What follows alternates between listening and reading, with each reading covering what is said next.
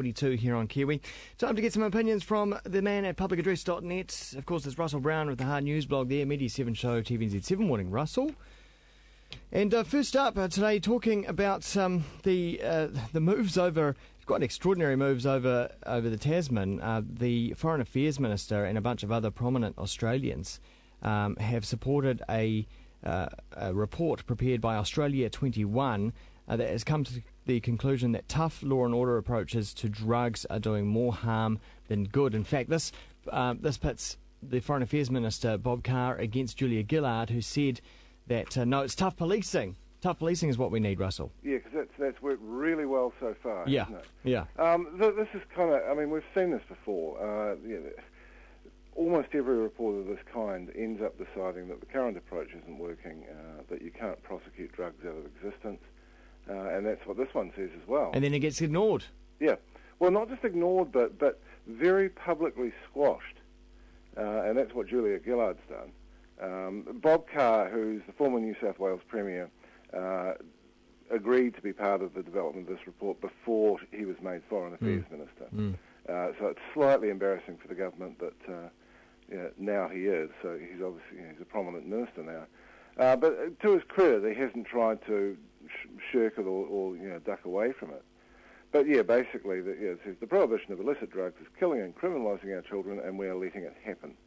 And it seems like a pretty solid report. It was interesting, Bob Carr himself, in the report, notes that when he was New South Wales Premier, he was always concerned about the police there basically charging into railway stations with sniffer dogs, randomly trying to find anyone who might have some marijuana on them. And you really have to question that as a policing priority. Yeah. And, of course, the police in Australia have done the same sort of thing, using dogs again outside big festivals like the Big Day Out, which doesn't appear to have stopped anyone taking drugs there. It has sent a few kids to hospital because they've panicked and necked all their drugs and nearly died. But yeah, it is somewhat depressing. I mean, we've seen similar things here on a smaller scale with a succession of parliamentary select committee investigations into marijuana law, which invariably find that the law needs to be reformed and that use should be decriminalised. And it never goes anywhere. It's like, it's clearly regarded as such political poison that the senior leadership of any political party, even a left-wing one, will basically make a very public display of sitting on it. So I guess the politicians, both from Labour and National, don't see it as their responsibility to educate the public on the actual facts of how the law works and the actual facts of drug-related harm. So in that case, whose job is it to educate the public so that when the politicians do want to tackle it, they've got the public on side? Yeah, I don't know. I guess it would be the news media, which haven't always done a good job on this. But it is interesting that I've spoken to someone who was quite high up, or very high up, in the kind of future-gazing risk assessment type role at a major government entity. And he said that everyone at his level of government agencies pretty much agrees that drug law has to be changed, that it's destructive and wasteful the way it is. And so it's not like the work hasn't been done. It's just, it never reaches the public, basically. Okay, well, let's focus on Media 7 this week, where you're looking at Christian media. Yeah, it being Easter. So, we've actually thought, this might be a nice way of handling it. And I'm actually quite looking forward to the show. We're recording it this evening, it'll be on 9:05 p.m. tomorrow, with some prominent Christian broadcasters. A guy called Phil Guyon, who's from the Christian Broadcasting Association, which I hadn't realised until we started researching this, how much they do. They've got a very established relationship with News Talk ZB, supply programming. They also work with the likes of Rob Harley and Petra Baggist.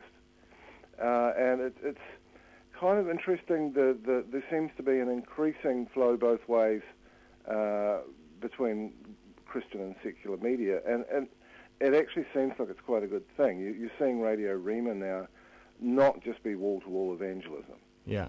You've got Pat Brittenden, who's a good broadcaster, now does mornings on Radio Rima.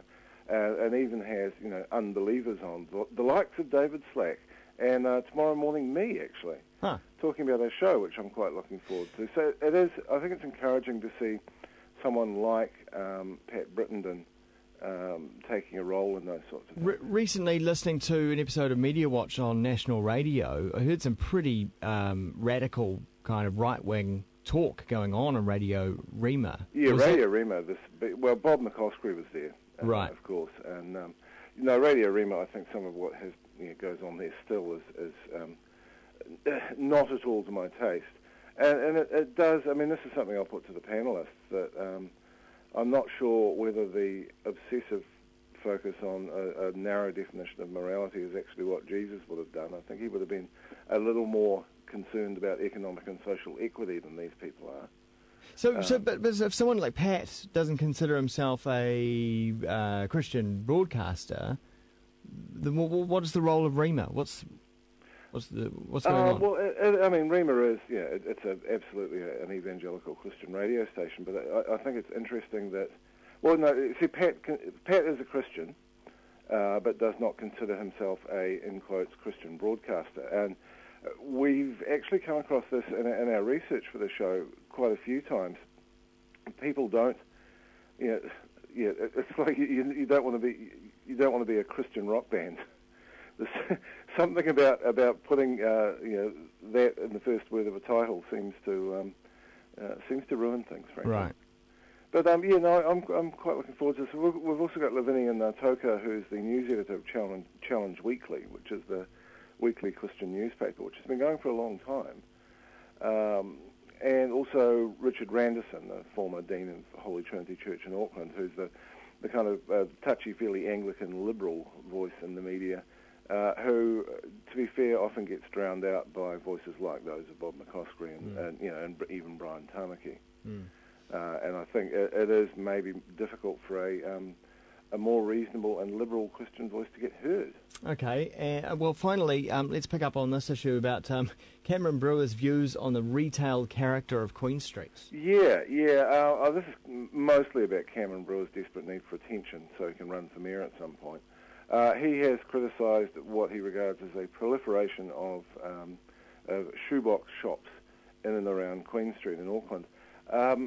Certainly on Queen Street, you're not seeing many of those. And even if you are, why does Queen Street have to look like Newmarket or a shopping mall? I don't think it does. It's a market, and those shops have sprung up, in response to market conditions, and.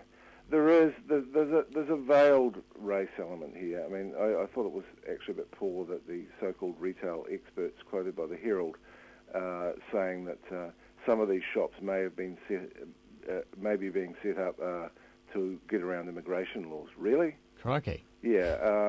I think if someone's going to say that, you should actually quote them by name so we can see who the hell they are. Yeah. I mean, surely, even if you're a shoebox shop on Queen Street, the rent can't be that low. No, it's not, and I think it's possibly, that would be a driver. If the rents are too high, then you take a smaller space and squeeze in. Yeah. And it's not. Someone made a comparison to Cuba Street. It's not Cuba Street. It's not all funky and bohemian chic. It's a bit chintzy in places, but I think there's a lot more life on Queen Street than there was 5 years ago. Well, as long as it's something more useful than a damn souvenir shop. Yeah, exactly. No, the souvenir shops are pretty dull, aren't they? How often do I go buy sheepskins? Yep, exactly. Punamu. Now, in that post on Public Address, the post is called The Golden Mile, and I've managed to, with the help of a couple of librarians, find a link to Auckland's original 1841 plan drawn up by Felton Matthews, and there's a link to a big version of that. And if people haven't seen this before, I think they'll be kind of amazed by what the original plan for Auckland was. Concentric circles. It's pretty wild, actually. It would have been quite fun. I don't know how practical it would have been. Yeah, and based down by the waterfront? No, up on the hill by the university. Oh. Basically, pretty much centred on the fountain in Albert Park. Yeah. And a so-called circus of streets radiating away from that, which is why Waterloo Quadrant is called Waterloo Quadrant. up there. It's sort of that's one of the vestiges of that original plan. Hard to do in a hilly sort of area. Yeah, totally. It would have been. Yeah. If they pulled it off, it would have been marvellous. Yeah. But it's quite an interesting idea. And it's nice that sort of thing is sitting around on the library websites, and it wasn't under copyright, so I was able to put it on our website. Isn't that the story of Auckland, though? If they had pulled it off, it would have been marvellous. Yeah, exactly. But Queen Street was never meant to be the Golden Mile. No. It was an open sewer. It was, isn't it? Yeah, which is amazing. Yeah. People, rather than do what the planners, wanted them to do, people built their houses alongside an open sewer. Set up a village. Yeah, and one more thing on that tip. Just yesterday, Auckland Transport blog have put up some impressions and details about what an Aotea Square station might look like on the proposed and desperately needed City Rail link, and it's really worth a look. Is it underground? Underground, yeah. Transportblog.co.nz. It's really interesting, actually. Cool, check it out. Thank you very much, Russell. Cheers. Russell Brown at publicaddress.net, the Hard News blog there, Media 7 Show, TVNZ.